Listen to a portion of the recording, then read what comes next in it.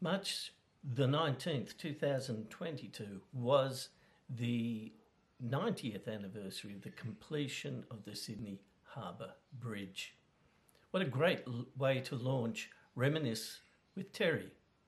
So welcome to the first episode of Reminisce with Terry, where we will look at things from the past that bring a smile to our face, or on occasions a grimace of horror. I am Terry, based in Sydney, Australia, and I want my subscribers to share with me and others the things that you like to reminisce about. If you like the channel, don't forget to subscribe and press the like button, and leave your comments and suggestions down below in the comment section.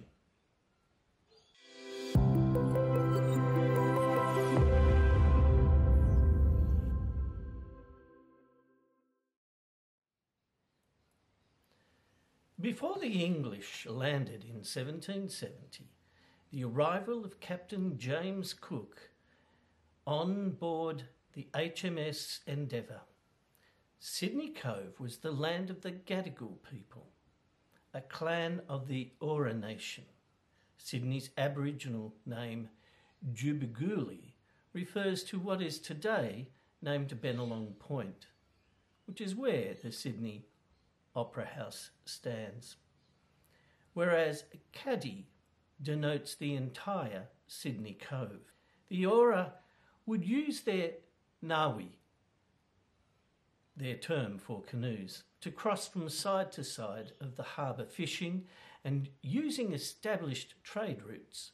When the British first arrived, there were estimated to be over 8,000 Eora people living around Sydney Cove, but within 2 years of settlement, only an estimated 1,000 remained.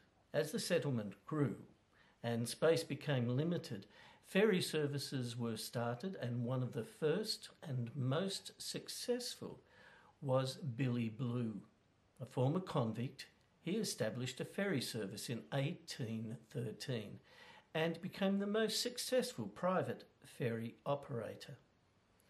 Even though his customers paid for the service, it was expected that they would do the rowing. By 1819, more than 5 million passengers, 3.5 million vehicles, and almost 45,000 horsemen were crossing the harbour each year, in an often chaotic and increasingly dangerous geography of movement that kept the city turning.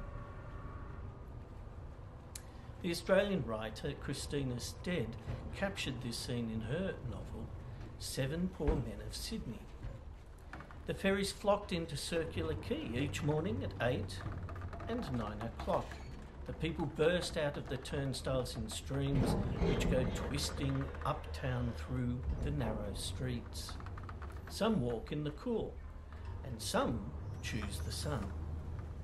The office boys in warm school jackets, the clerks in unpressed slop suits, the girls in light blouses and thin floating dresses are already sweating and flushing with the heat. A bridge joining the Sydney CBD from Circular Quay to the North Shore was mooted early in the colony's history. However, it took nearly 100 years to see the fruition of this dream. Numerous competitions were run and attracted architects from around the world. Mostly, these did not proceed due to indecision and financial considerations. Even as early as 1840, a floating bridge was put forward. There were many designs submitted in numerous competitions that had been held. And in the early 1900s, the rapidly growing city, where houses were crowded, streets congested, and waterways bursting with people, town planning had failed to keep up with the demands of the expansion. And with poor sewerage and overcrowding, conditions were ripe for disease. the bubonic plague. Between 1900 and 1920, 4 separate competitions had been held, and finally 2 designers became the leading choices: Norman Self and John Job Crew Bradfield. Bradfield originally designed a cantilevered bridge, but after seeing the Hell's Gate Bridge in New York, he was converted to the arch bridge that became the iconic Sydney Harbour Bridge. Bradfield hired a girl from Lithgow, New South Wales, who was an engineer, to be his assistant, Kathleen Butler. She was named the godmother of the Harbour Bridge.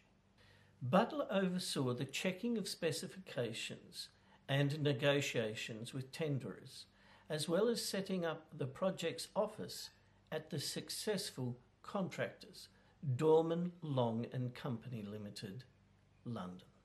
Bradfield also developed the concept and specifications for the Sydney Underground Rail system that would link with the Harbour Bridge. World War I hindered the progress of the construction of the bridge. And even though a decision had been made to build the bridge, finally, once construction began, it would take 8 years, 1,400 labourers, as many as 6 million hand-driven rivets, connecting roughly 52,800 tonnes of steel beams and 272,000 litres of paint to construct the bridge. Loans used to finance the construction would take the city 55 years to pay off.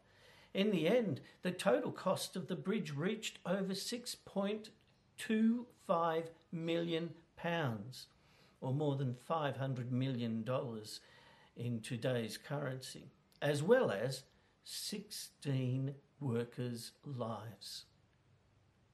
And unfortunately, the final loss of life was on the very last day of construction, before the grand opening.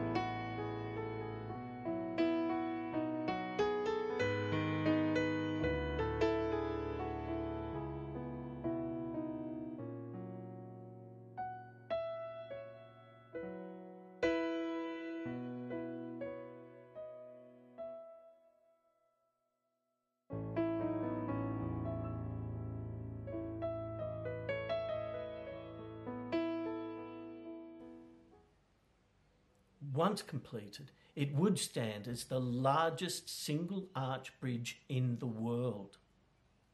Finally, after 8 years, the bridge was completed, providing many workers with a job during the difficult years of the Depression.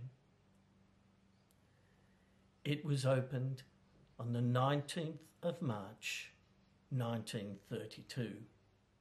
A young boy, Lenny, who was only 9, made the journey from Victoria to Sydney to see this grand Australian achievement. When Lenny was 9, his father broke his leg while working on the farm. And while his father was on hospital, Lenny took over the responsibilities on the farm. His father offered him a reward for doing all of the work and maintaining the operations of the farm. And Lenny asked to attend the opening of the Sydney Harbour Bridge. Lenny, age 9, and his pony, Ginger Mick, named after a well-loved cartoon character of the time,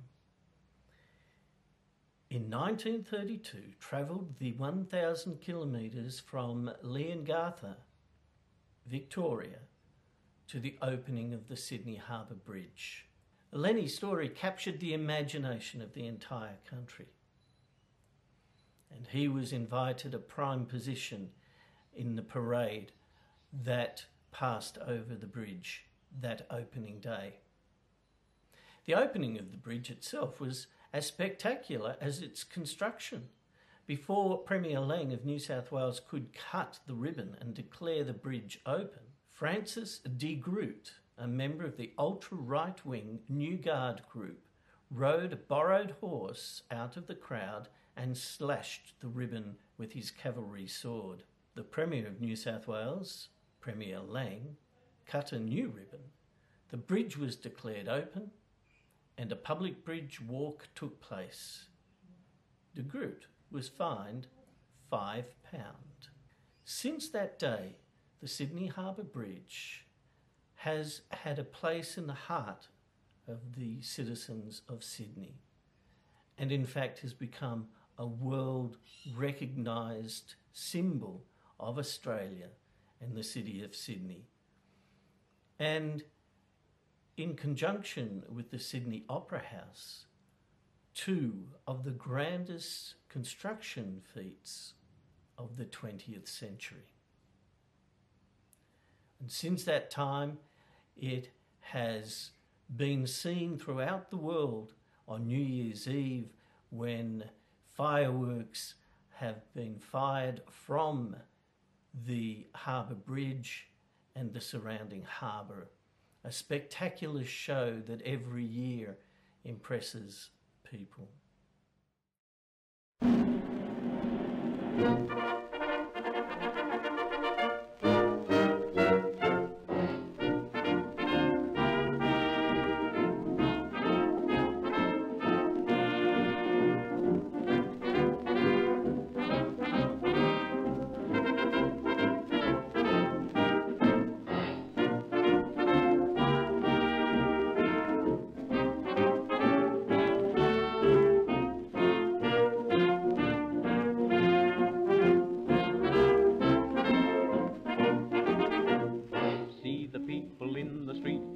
Tramping of the feet, today's a holiday.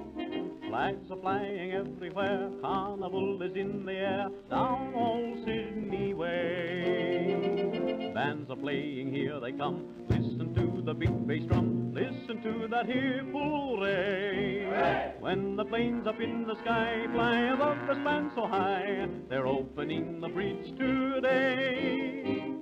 What does everybody say? It's the bridge we've been waiting for.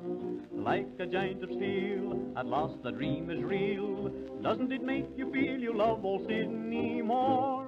Right across the dear old harbour, there's an ever-open door.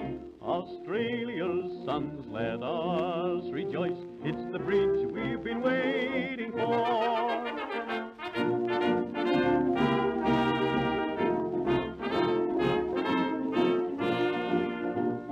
Folks from Manly Gay or over Mosman Way, now they can take a stroll across to Double Bay.